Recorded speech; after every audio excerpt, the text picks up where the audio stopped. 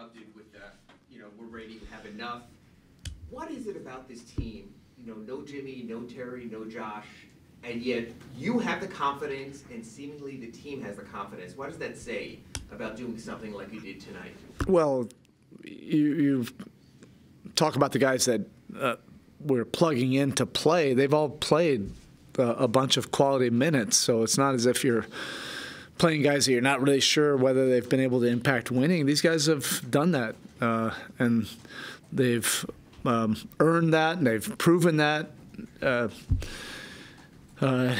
And, we have a bunch of competitors in our locker room, and so we wanted to, approach this road trip the right way before the break, and this is just one game, but our guys, felt a certain way about, dropping that game against Boston, and then now coming back against another, team that we have great respect for, and they played great last night. That catches everybody's attention, and then the guys that ended up getting some bigger opportunities, they've been preparing for this, and Nico was very good tonight.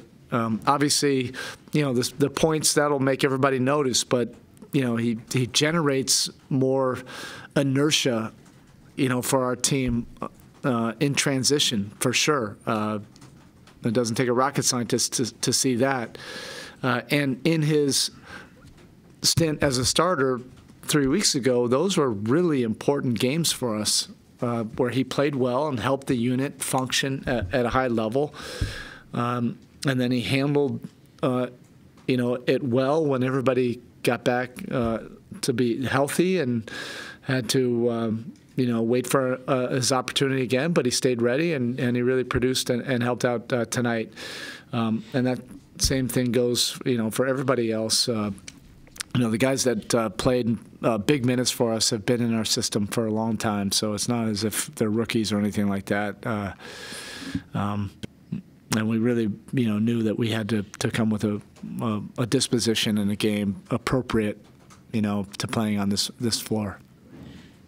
Good nights, obviously, from Duncan back starting tonight, and Jaime off the bench. What was the thinking, if you might be able to share that? It wasn't as if I was Nostradamus. We just wanted to get a little bit of spacing out there, with this group. You don't really necessarily know, how it's going to go. But we weren't coming into the game thinking that, hey, we got to try to outscore this team, but we knew we'd have to put some points on the board. And Tyler Duncan Bam the other night gave us some really good minutes, and so we just we went with that. But K-Love and Jaime coming in, it keeps them in their role, what they've been doing, and they're getting comfortable with that, now that they're both healthy. And we wanted to maintain as much continuity and stability as we've had in a rotation with three guys being out. What did you like about what Giannis had nearly a triple-double, going 4 points after halftime, and didn't get to the line once? Just what you like about the way you were able to defend him? You have to be ahead of the game, every single possession. You can't relax. He's not going to let up.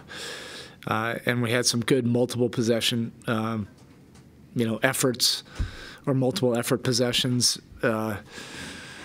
And Bam obviously, takes the challenge every single night against the best offenses, best offensive players, and he plays in a lot of different schemes for us. It really speaks to his versatility defensively, but you also have to have your help side very alert and active, and they have great spacing, so you have to pull triggers, from there.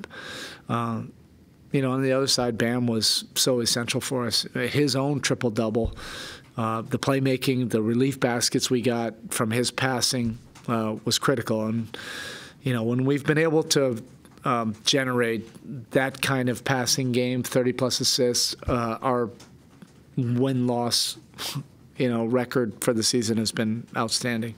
So, for the three-point shooting, just 2 notes on that. One, how nice was it to see so many of those shots that over the last 4 or 5 games have gone in and out actually go in? And then how did you like about the way the team went about getting their wins? Yeah, I think we always point to the defending and the karma. You generate the karma of the game for whatever reason, the basket gets a little bit bigger. And we've proven that we can win basketball games, which we have the last 2-3 weeks, even if we're not shooting 19 of 40 from three. It's not dependent on that.